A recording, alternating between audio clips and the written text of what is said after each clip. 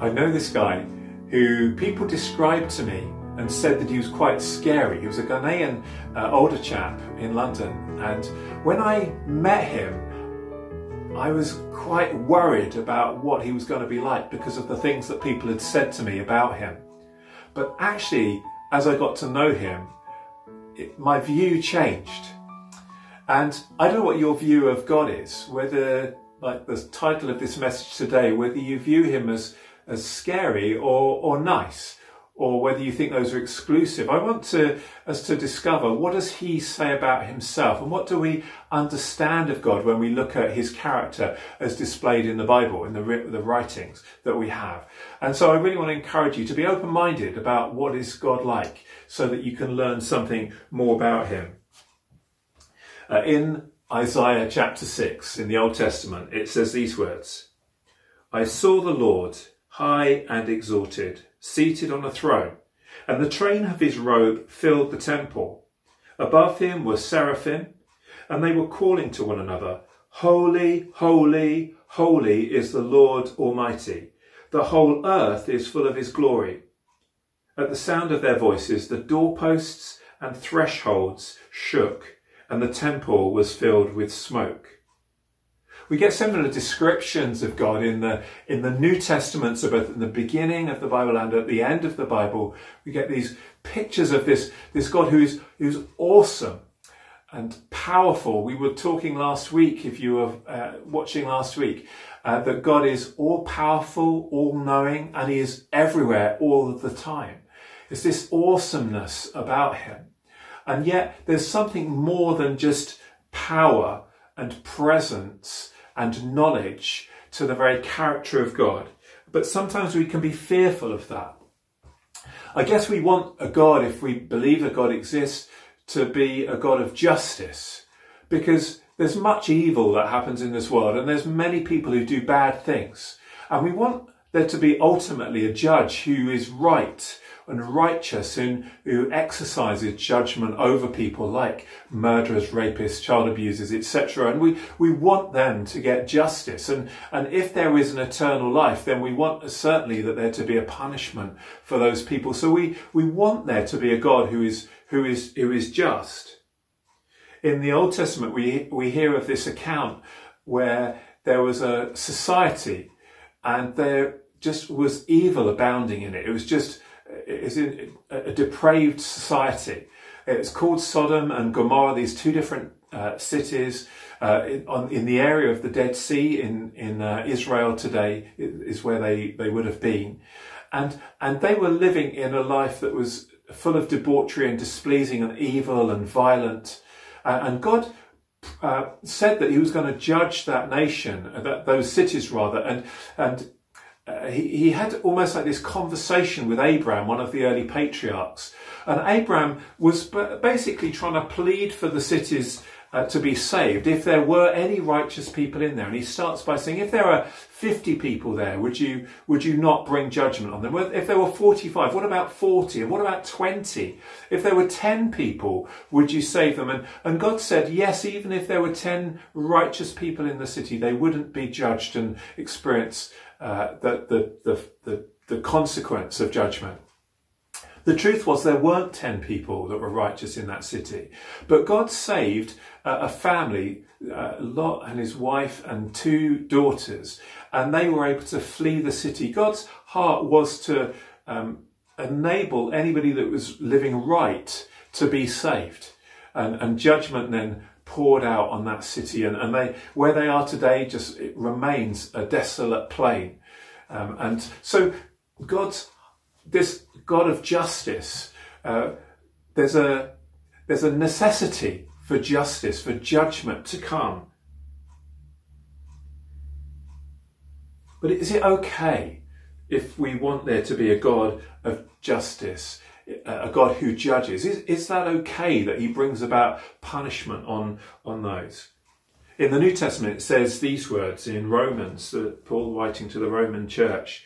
He says, "For all have sinned and fall short of the glory of God. There are two things that we need to understand about judgment, is that everyone has fallen short of the glory of God. Everyone has fallen short of the standard of holiness and purity, because God is holy, holy, holy, it said in that early passage. And it also says that the wages, in Romans 6, for the wages of sin is death. So if all have sinned and fall short of the glory of God, and the wages of sin is death, then judgment on every person is inevitable. But, and this is a big but, and it's the most important but that you'll hear, really. Matthew chapter 18, it says this: in the same way, Jesus speaking, in the same way your Father in heaven is not willing that any of these little ones should perish. Jesus gives a description and a picture of the Father, the God who loves every individual.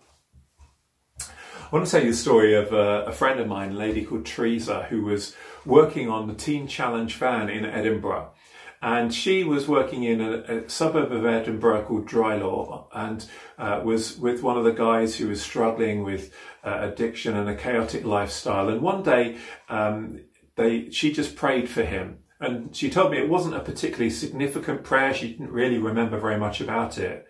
But later that she was told that what she prayed for was that God would show himself to this particular young chap, and we'll call him Joseph Turner. His name is it's not his real name, but his name is significant. And Joseph Turner goes off, and he's not a Christian. He's just living a chaotic life. But one day he goes into the Catholic chapel in Lauriston, another part of the city of Edinburgh, and he sits down in this church, and it's just an empty church. There's no service. There's nobody else there. And he's just a bit desperate. He goes in there for quietness, and he just picks up the Bible. There's a Bible in front of every seat. Picks up the Bible, and he opens the cover of the Bible. And inside, on the cover, in the flyleaf of the Bible, is written Joseph Turner, his name. And he is gobsmacked. He cannot understand that. His name is not an everyday name. And it's a random thing that he would be in this particular church and pick up a Bible, and then his name, his own name, is written on the flyleaf of it. And he tells Teresa this story. He's overcome really with emotion, the fact that how has this happened? You know how it happens? Because God is interested in every single person, and he's interested in you. And as the same is the case for Joseph, then God was able to orchestrate the random nature of this particular book having his name written on it. So when he picks it up on that particular day, he knew that God revealed himself. Joseph knew that God had revealed himself to him that day. And God wants to reveal himself to you. And if you want to discover God, if you're not yet a Christian, then God wants to reveal himself to you. So why don't you ask him? And he will show himself, because he so much loves you. How do we reconcile this picture of God who brings about judgment and punishment with this God who loves every single individual? How can those two things be combined? If we see God as the scary judge or the loving Father, how do we combine those two pictures? In 2 Corinthians, the writer says this: God made him who had no sin to be sin for us, so that in him we might become the righteousness of God. You know, sin is real and demands a punishment. God is just, and he's the judge, and he needs to bring that punishment. He needs to mete out that punishment, give that punishment out, because sin demands it. We don't want people to get away with things when they do things bad. And the same is true. God can't overlook sin because he's holy and he's just. So he initiates a way of reconciling those two things together. And he pays the penalty himself by coming in the person of Jesus. He's both the judge and the saviour. He's both the one that brings about punishment, but the one who then in turn receives that punishment, takes that punishment on himself, so that you don't have to, so that I don't have to. That's amazing. When I had young daughters, they're growing up now, but when I had young daughters, I would sometimes need to yell at them to tell them off for doing something that was naughty or bad or dangerous. I never stopped loving them, but I had to sometimes discipline them, challenge them, correct them. And the same is true of our loving Father, our Heavenly Father.